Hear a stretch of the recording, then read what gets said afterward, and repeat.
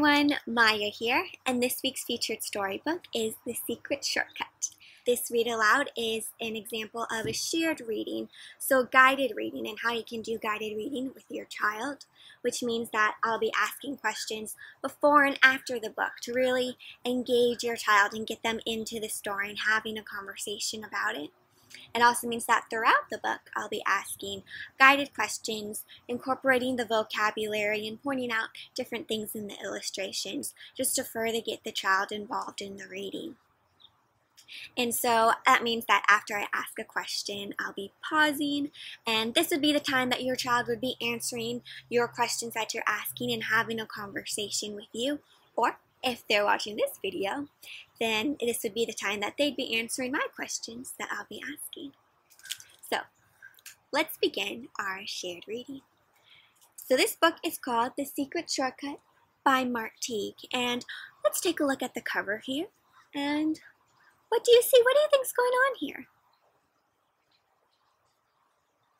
That's right, I see some crocodiles down here, and it looks like they're swinging from some vines. I see a snake. Maybe they're going on some kind of adventure, you think? Maybe. It's the secret shortcut. Well, let's find out. Alright. So this book is written and illustrated by Teague, which means that he wrote the words and drew all the pictures. So, on Monday, Wendell and Floyd were late for school. Ooh, their teacher doesn't look too happy, does she? They had nearly been captured by space creatures, they told their teacher. Ridiculous, said Miss Gernsblot, and she warned them to not let it happen again. Space creatures. Wow, do you see? Look at, they're holding different weapons in a net. I wonder where they came from. Where do you think? Maybe their imagination? But Tuesday was no better. Pirates were loose in the neighborhood. It was sheer bad luck, said Wendell and Floyd, when they showed up late for school. Preposterous, said Miss Gernsblot. That's ridiculous. Look, pirates? Where did the pirates come from? And on Wednesday, even though Wendell and Floyd left early, a plague of frogs made them late once again. Absurd, cried their teacher. I'm warning you, be here on time tomorrow, or else. No more crazy excuses. Do you think that Wendell and Floyd will make it to school on time? What can they do to make sure they get to school on time? Yeah, maybe they can leave earlier. That's a good idea. There's got to be a way to get to school on time, said Wendell. We'll just have to leave earlier. Good idea. Floyd arrived at Wendell's house so early the next morning that the sun was barely up and Wendell was still in his pajamas. I've got an idea, said Wendell as he quickly got dressed. We'll follow my secret shortcut and get to school even sooner. Secret shortcut. Do you think it's gonna work? Shortcut? Asked Floyd. I didn't know there were any good shortcuts to school. This is my secretest shortcut of all, said Wendell. In fact, I invented it myself. He led Floyd up the alley by the Ulick's backyard, then down a culvert, this open drain of water that goes down the street. They went over a fence and through a dense thicket of blackberry vines. I wonder where the shortcut is leading them. Where do you think? I hope they make it to school on time. Then they scrambled over some boulders, down a steep bank, and across a narrow stream. Where did their shortcut take them? Where are they? Yeah, maybe the jungle. I see all kinds of animals. What do you see? A snake, parrot, lots of tropical birds. This is some shortcut, said Floyd. Relax, said Wendell. We'll be there in a minute. But the forest became thicker and darker. Soon it was hung with vines. The screeches of strange jungle animals echoed all around. Maybe we took a wrong turn, said Floyd. I'm pretty sure the school is right up ahead, Wendell told him. I don't know. What do you think? Do you think the school's nearby? But the jungle only grew wilder. And when the boys finally came to a trail, it didn't lead straight to school as they had hoped.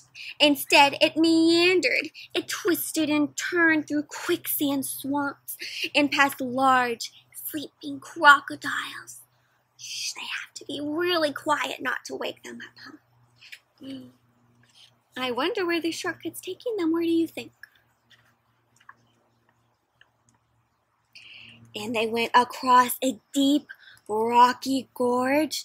So this deep, straight down opening between these rocky mountains. I hope they don't fall, huh? It began to get late. Do you think they're going to make it to school on time?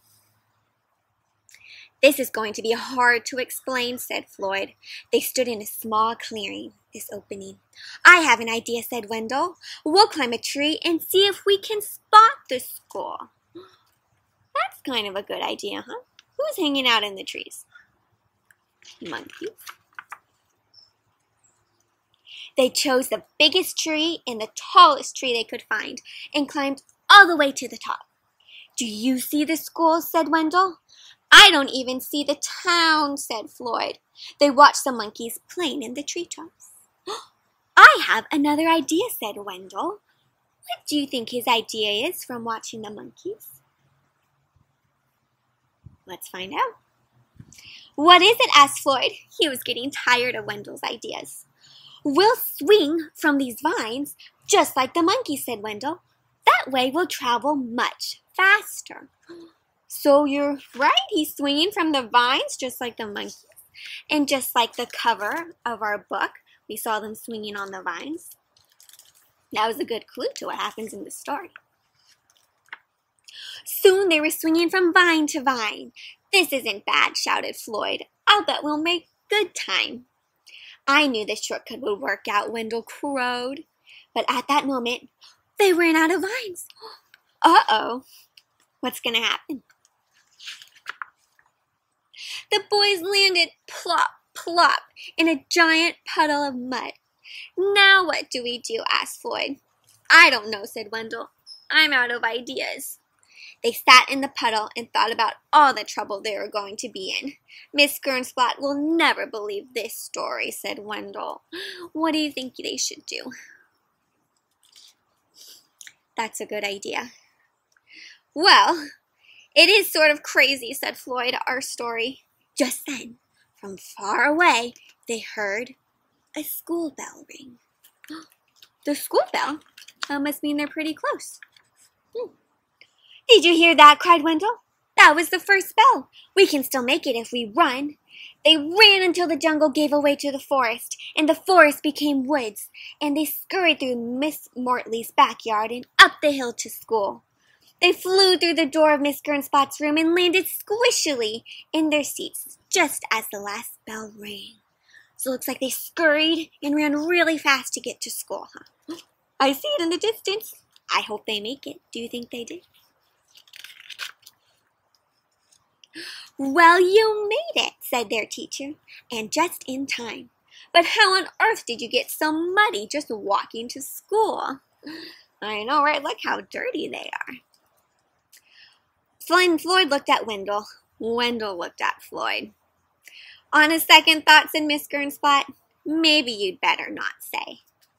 During recess, Wendell and Floyd sat in the sun to give the mud a chance to dry. At least we finally got to school on time, said Wendell. That's the main thing, Floyd agreed. And in fact, it was quite a while before they were late to school again. They made it right on time, got a little bit of mud, but that's not what's important, right? What's important is that they made it. Even so, they never did find a really good shortcut. My friends, it looks like every time they go on a shortcut, they go on a new adventure to a new place. Where do you think they are here? Yeah. I wonder what different adventures they can go on. The end. So, seems like they went on an amazing shortcut adventure, and we saw that they go on different adventures at the end. Where are some other places you think they could go? Yeah, all over. Maybe they can go under the ocean or into outer space. I think that a really important part of this story is if you use your imagination, you can really travel anywhere, right? These boys, did you think there's really a jungle in their backyard? Maybe not. So maybe they're using their imagination to go different places. And it also shows you how you can turn a really ordinary, normal place into someplace really exciting. For example, in your backyard, like mine back here, this could be an incredible jungle gym or tall trees, or I could trek through the desert. Mind you, maybe you should go explore your backyard and see what you find.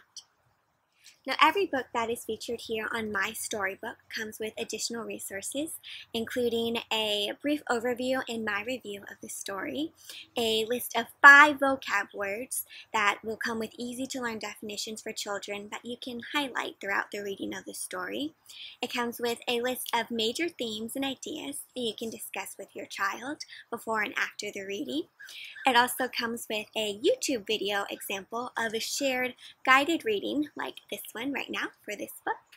And last but not least, each book comes with a creative craft or activity that ties back to the story that you and your child can do together that serves as a kind of extension on the story that brings the story out of the book and into something creative that they can do. So all of these resources can be found in written form on my blog, which you can click on and find on the link below. Also, please feel free to comment and share on your own reading adventures with your children. I would love to hear how they went and hear how your own read-alouds go with your kids. Now, new read-aloud videos and storybook blog posts come out every Friday, so check back in on Fridays, and I will see you next Friday on MaiStoryBook for our new reading adventure. Until then, happy reading!